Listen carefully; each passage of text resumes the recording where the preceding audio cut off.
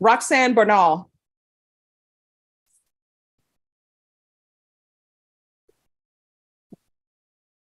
Morning, Judge. Good morning. All right, shorts are not appropriate for court. You understand? Yes, ma'am.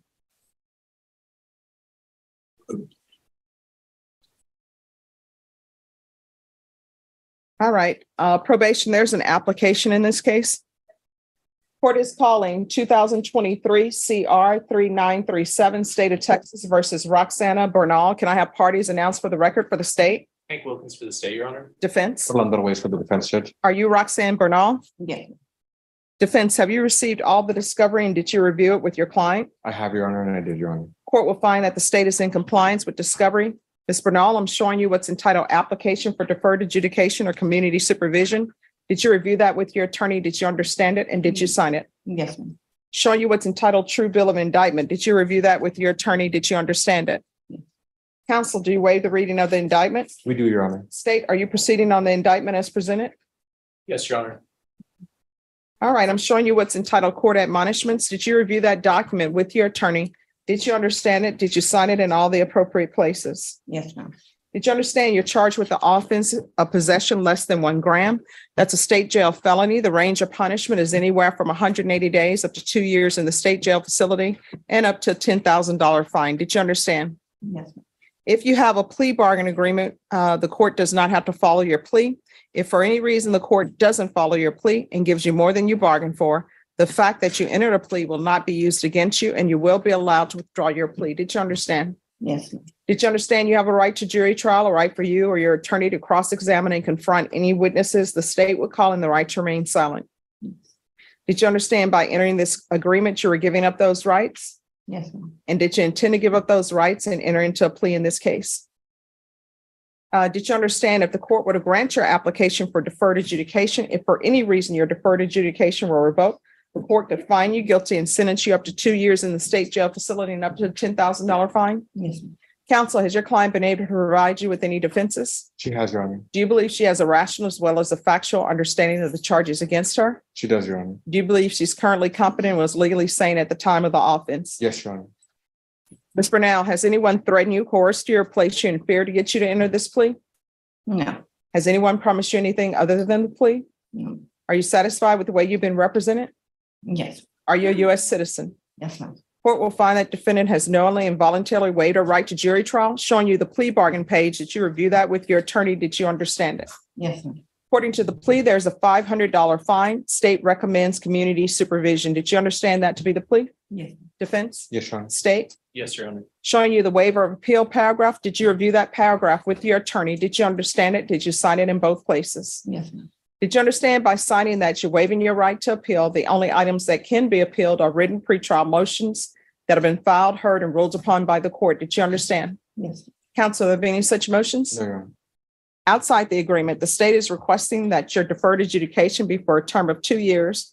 There be a TAP evaluation, 150 hours community service restitution, and the DOEP course. Did you understand those are recommendations from the state and the court does not have to follow those recommendations? yes. Then to the offenses charged, how do you plead? Guilty, not guilty, or no contest? Fine.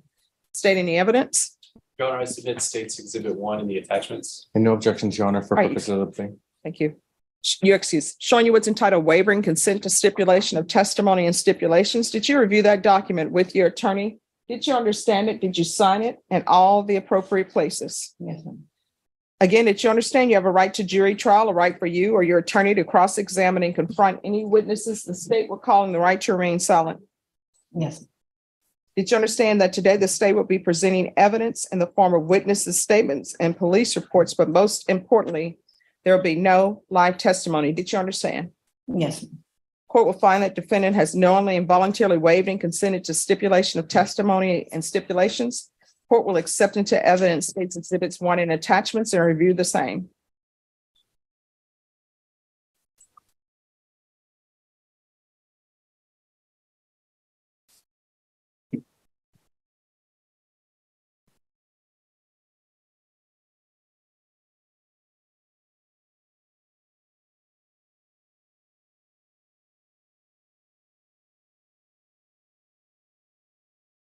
After reviewing state's exhibits 1 and attachments, the court will find there is sufficient evidence to find you guilty.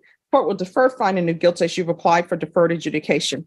Are you proceeding with sentencing? Yes, Your Honor, we are. Anything you wish to say on behalf of your client? Just that the court follow the recommendation, Your Honor, and grant your deferred adjudication. All right. Do you have any children? What are their ages? I just have a newborn. He's 4 months. And then I have a 5, a 7, a 9, 11, and 13. So newborn, 5, 7, 9, 11, and 13. Yes, ma'am. Are you employed? Not at this moment. I'm looking forward.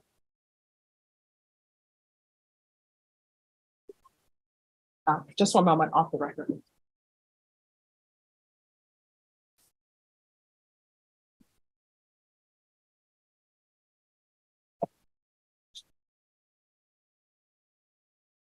Let them know, because I realize how hot it is out there because it's hot in here. All right. Yes, thank you. All right, we're back on the record. Are you employed? Not at the moment. Are your children living with you? With my mom. Child Protection Services involved? With my newborn. Not my mom has the others. So does your mother have custody of the 5, 7, 9, 11, and 13-year-old? Were your rights terminated? No, they weren't terminated. I just have partial custody. Was Child Protective Service involved in the 5, 7, 9, 11, and 13-year-old?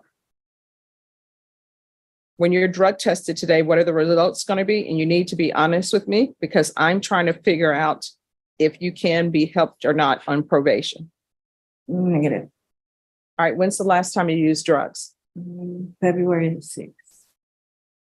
All right, we're going to do a drug test today. Yes, ma'am. So, and this is just a side note, why do you continue to have children knowing that you don't have custody of any of your children and that you have an issue?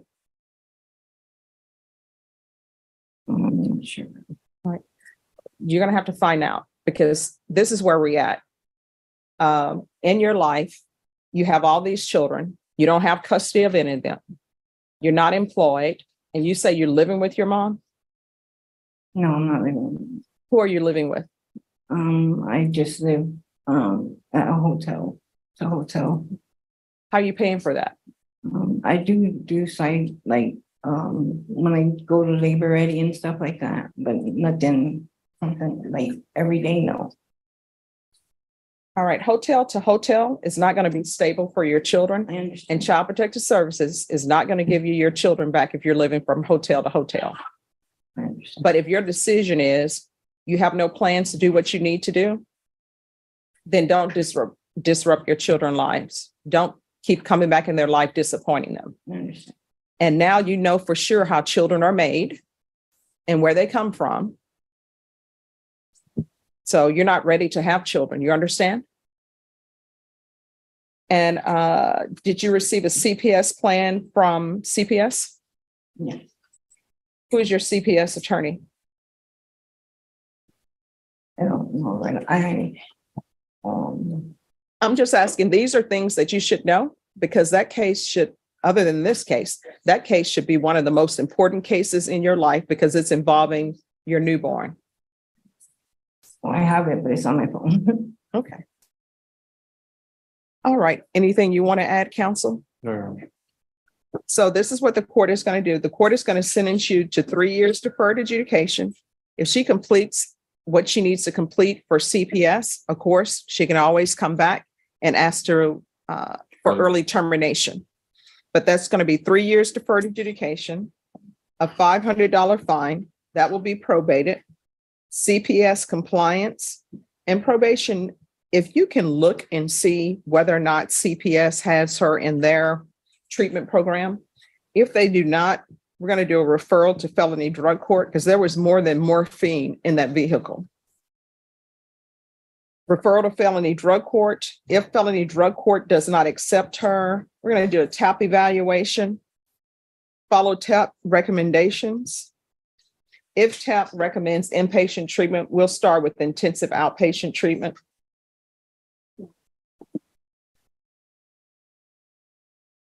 Is there a reason why you're not able to get employment? Just because I'm doing the classes and stuff that they asked me to, so I'm just following up with that. All right. How far did you go in school? I graduated. Okay.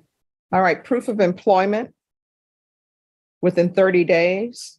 There's to be no employment as a home health care provider or with minors. What do you want to do with the rest of your life, career-wise?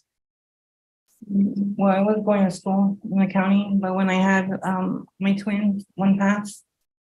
I'm sorry to hear that. So what are your plans now? I want to go back to school. Okay. All right.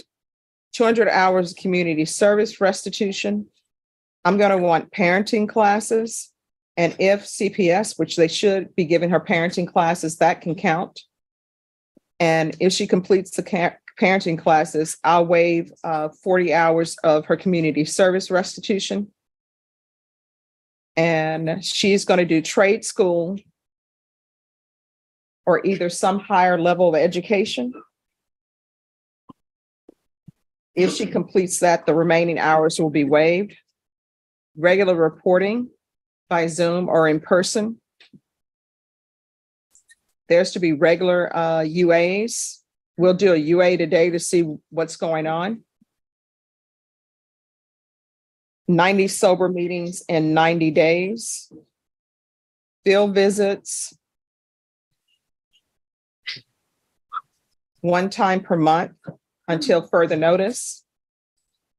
No unsupervised contact with minors. If CPS ends up allowing you to have unsupervised contact, then you can come back here and the court will consider changing that. But for now, there's not to be any unsupervised contact because I know CPS tells you where to have your visits and when. Probation, is there anything else she needs? Is there anything else you need from the court? I'm going to show you what's entitled Trial Court Certification of Defendant's Rights to Appeal. Did you review that with your attorney? Did you understand it and did you sign it?